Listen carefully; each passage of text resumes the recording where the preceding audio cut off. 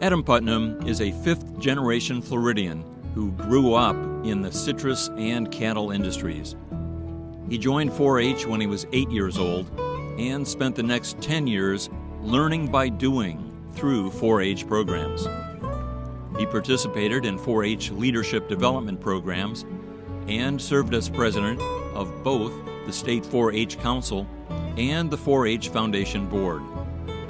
Adam was also heavily involved in the State 4-H Legislature program, where he learned the basics of how government works.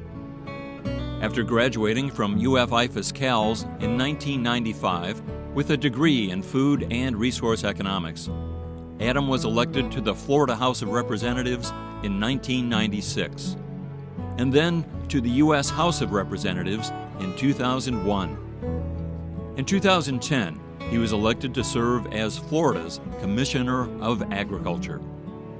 For his continuing commitment to youth development and for his unshakable support of IFAS and 4-H youth development, we present Adam Putnam with the 2014 Outstanding 4-H Alumnus Award.